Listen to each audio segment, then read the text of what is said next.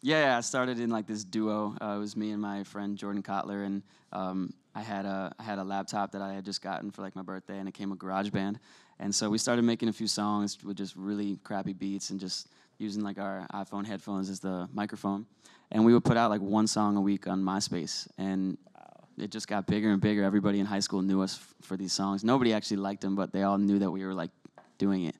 But like some kids, as you said, would stop me in the hallway and be like, "Oh, you actually got like flow. You keep going. Like you're pretty good. Ditch that other kid." So he wasn't as serious about it as I was. So I went solo, I guess. Yeah. I was still like 19, so I still wasn't really taking it very seriously. But I think as the question that you just asked, I think Mac Miller was like the reason that I decided to like really take it seriously, because he was young, he was rapping, he was white, he was Jewish. A lot of things just lined up, and I was, hey, I'm all those things. So it's like I just felt like if he could do it, I could do it too. I just related to him like so much. So Totally. yeah.